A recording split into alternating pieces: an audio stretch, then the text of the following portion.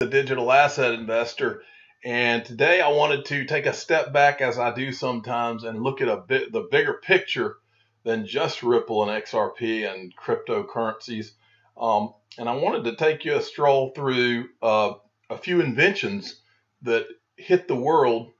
And what's interesting about all of this is that in every case, it was something that nobody could have even imagined, and then there were many people that criticized it'll never work, and just like you see with cryptocurrencies every day. And I think it's important to go back and look at the things that you can't even imagine not having, and now we have them and we take them all for granted because cryptocurrency and that it's no different. And if you look at it in these kind of terms, I think it really hits home with a lot of the things you hear and the things that are being said by people who are ignorant, who haven't even studied Ripple or XRP. I found this site here where it shows 30 inventions that changed the world. And I'm going to flip through them real quick. The sailboat, can you imagine sailboats not even having been invented, but it changed everything in trade and transport in Mesopotamia, 6000 BC. The wheel, the invention of the wheel. Imagine not having a wheel, 4000 to 3500 BC. But imagine how this changed, just that simple thing that came about. The invention of the nail in ancient Egypt. There was a time when there were no nails, and just imagine how that changed how they could build things. The invention of soap. Imagine a time when people couldn't bathe, couldn't take baths. Imagine what the health of people was like. That's one of the many reasons we've been able to extend our lives. This was the abacus, which was before the invention of the calculator in Mesopotamia. So they would actually figured out a way to count and do calculations. And then you had the compass. People don't realize it, but China invented the compass. And before that, imagine how dangerous it would have been to go out into the ocean to explore. It probably changed the world of exploring. China invented paper as well, so that you could also all of a sudden have record keeping. And we know much more about the world because of that simple invention. And then gunpowder. I don't think I have to say too much about gunpowder and how that changed the world. The mechanical clock was invented in China, and that's an obvious as well. And then you had the printing press in the Roman Empire. The printing press was created. The thermometer.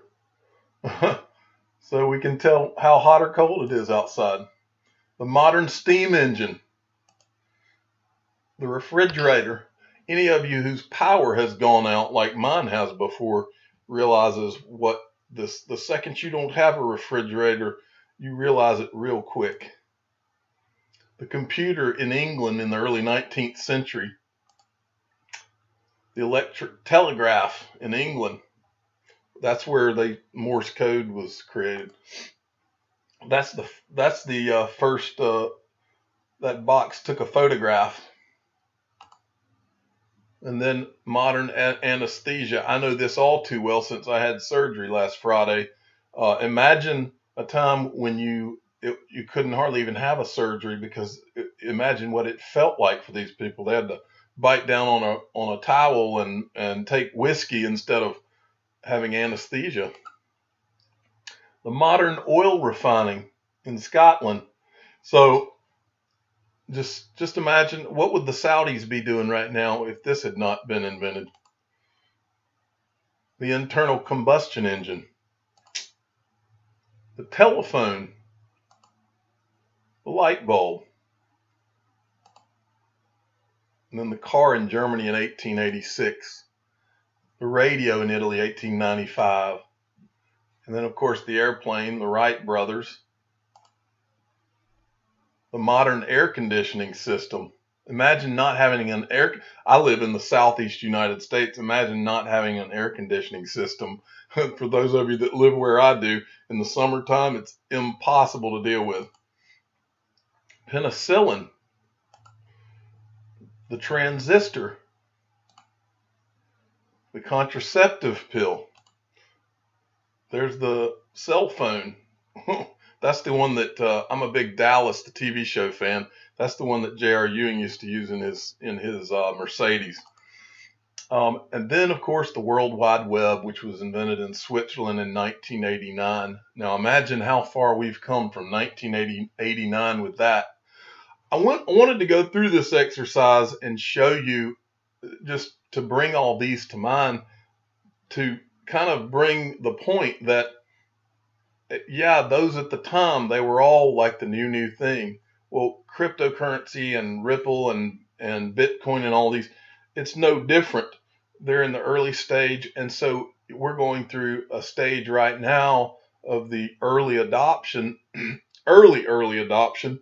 And so we're going through some things that can be frustrating and can make you question your investment and things like that. And so first, I wanted to put to bed the idea. I think that it's pretty clear that cryptocurrencies and blockchain is a revolutionary thing. This was an article where Tim Draper said it's it's bigger than the Industrial Revolution. And then there's all sorts of articles. Here's one in Fortune where here's why blockchains will change the world. And it's a whole article. Blockchain is going to change the world. And so go ahead in your mind and put it in the class of all those inventions that I just showed you, because it might be bigger than them all. I believe it is. And if you watch my channel, you already know that I believe Ripple XRP is bigger than any of them. And so you can watch several of my videos that get more specific about that. But the main reason being, eminently, Ripple is the only digital asset that has a use case that is going in motion any day now. None of them can say that. No other digital asset, period. So for those of you that are new to this, you need to watch my videos. Go watch. There's other guys on Alex Cobb, Jungle Inc., Crypto Nomad, a lot of them that I like. Go read Hoder's blog, and then get on Twitter. There are several people that you can learn about Ripple.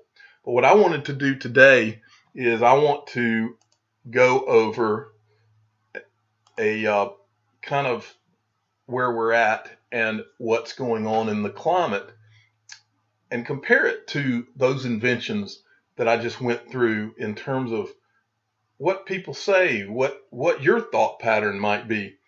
Here's where I think we are. I believe that we're right at the precipice. I believe that the sheep, when I say sheep, and I don't mean to put down the people who haven't bought in to cryptocurrencies and blockchain yet. That's not my point in saying this. It is a perfectly natural reaction when you have a new thing to have all kinds of naysayers and all kinds of people saying this is not going to happen, here's why. But for those of us that have really read and studied Ripple and XRP and blockchain in general, we can sift through all of that. And this is my attempt to make you understand why you should and explain that. So I do think the sheep are still being held back, but I want to take you through what, and if you go, like, for instance, if you watch CNBC, one of the things you'll see on CNBC many times, well, you know, are these digital assets, are they ever going to be used, and this and this. And these people in history have always, they have always been the same type of people saying the same types of things about new innovation. And what happens is, once the innovation is finally accepted, those same people are the cheerleaders. But nobody ever goes to them and says, well, wait a minute, what about what you were saying then? No, they're never questioned. They're just then considered the experts. And I want to illustrate this for you. Here are a few things that were said about different inventions in history. This first one is, everything that can be invented has been invented. And that's more of like an overall, this was a guy at the U.S. Office of Patents. That has to be one of the dumber, more ignorant things ever said in the history of inventions. How about this one? Heavier than air flying machines are impossible. This was said by this guy in the Royal Society. How about this one? I think there was a world market for maybe 5 computers. That's the chairman of IBM in 1943. Computers in the future may have only 1,000 vacuum tubes and perhaps only weigh 1.5 tons. That's Popular Mechanics Magazine, 1949. I have traveled the length and breadth of this country and talked with the best people, and I can assure you that data processing is a fad and that won't last out the year. The editor in charge of business books for Prentice Hall, 1957. But what is it good for? An engineer at the Advanced Computing Systems Division of IBM, commentating on the microchip in 1968. Wonder where that guy is now. Get your feet off my desk, get out of here, you stink, and we're not going to buy your product. Joe Keenan, president of Atari in 1976, responding to Steve Jobs' offer to sell him rights to the new personal computer he and Steve Wozniak developed. Wow. There is no reason for any individual to have a computer in their home. Ken Olson, president of Digital Equipment Corporation, at the convention of the World Future Society in Boston in 1977. That's something else, isn't it? No one will need more than 637 kilobytes of memory for a personal computer. 640K ought to be enough for anybody. Bill Gates, founder of Microsoft in 1981. Bill Gates is the same guy who thinks that Bitcoin is not going to come to anything. He's Warren Buffett's buddy. So Bill Gates, although he's a very smart guy, does not know everything. And in this case, he's wrong about Bitcoin and cryptocurrencies. 2007, there's no chance that the iPhone is going to get any significant market share. Steve Ballmer, Microsoft CEO. 2005, there's just not that many videos I want to watch. Steve Chen, CTO and co-founder of YouTube, expressing concerns about his company's long-term viability. That's an amazing one for a lot of us that are YouTubers. 1981, cellular phones will absolutely not replace local wire systems. Marty Cooper, inventor. 1946, television won't be able to hold on to any market it captures after the first 6 months. People will soon get tired of staring at a plywood box every night. That guy was from 20th Century Fox. 1921, the wireless music box has no imaginable commercial value. Who would pay for a message sent to no one in particular? 1903, the horse is here to stay, but the automobile is only a novelty, a fad. President of Michigan Savings Bank advising Henry Ford's lawyer, Horace Rackham, not to invest in the Ford Motor Company. Banks will never use XRP. I hear this every day, and I know that you do too if you're an XRP Ripple fan. Banks will never use XRP. This one right here is in the very short, well, let's quote the CEO of Ripple. Very, very shortly, this quote will be proven wrong, and we'll get to add it to history. What I want to tell you today is that this time it is different. All of the inventions, all of the revolutions, the Industrial Revolution, everything that I've been talking about so far today, this time it's different. And this is something that people do not really stop and think about. This is what I noticed from the second I saw Bitcoin, which was what I first saw. The second I saw it, I knew that this was a huge opportunity if it was a new invention, a new revolution that was going to come, that it was different. And here's why it was different. What do all of those inventions have in common? All of the revolutions, whether it was the internet or the invention of the airplane, what do all of those things have in common? And it's really two things. And when I say they have in common, I'm talking about in terms of making money on those inventions and making money on those revolutions. All of those, until today, all of those had two things. The people who stood to make big money on those were the inventors of those and the wealthy early investors of those. That's how it has been for the entire history of the world. The people that make the money were the people that created the new invention or the wealthy early investors. And this time, that was turned on its head with cryptocurrencies, Bitcoin, all of these cryptocurrencies. That was turned upside down, which is why this will change lives, many, many lives, and not the normal lives that are changed, but the people that were just average people who were smart enough to see it before anybody else did. Digital assets are the first time in history the average smart investor had the opportunity from the very beginning. This was the first time, maybe the last time. The world is about to change. Hold on to your XRP. I'm the digital asset investor. I'm not an investment advisor, but I do know what I'm talking about. I was a financial advisor. I've been studying Ripple, XRP, and I've been invested since 2014. And I know what I'm talking about. I've studied the people that run Ripple. I've studied the company. I've studied their products. I know exactly what they're doing and what they're going to do. So do yourself a favor and go to ripple.com and check it out. Now listen to me and listen closely. If you're going to buy digital currencies, you need to buy a Ledger Nano S. You can buy it. Look in my description under the video, and you can go to there's a link that'll take you there, and you can buy one directly from the company.